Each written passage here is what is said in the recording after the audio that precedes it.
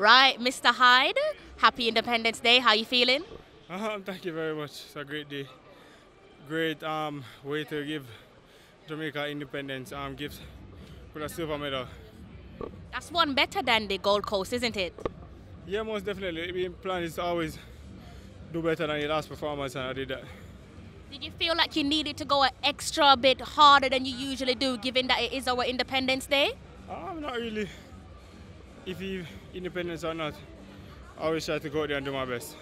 Absolutely. Tell me about your trials and tribulations over the last couple of seasons and how you've managed to always bounce back.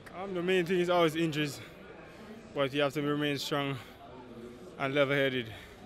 What keeps you level-headed and strong mentally and physically? Just the will to win, to be the best.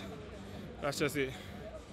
And how does it feel to show up here on a second consecutive Commonwealth Games and to take home a medal for your country? It's a pretty good feeling, to be very honest. Anytime you compete, you always want to finish in the top 3. And I'm happy I was able to do that. Absolutely. Tell me about the Gunners. Where are they finishing in the Premier League this season? Well, I don't know. I don't want to count my eggs before they hatch. All right. Best of luck for the rest of the season, okay, Jaheel? Thank you.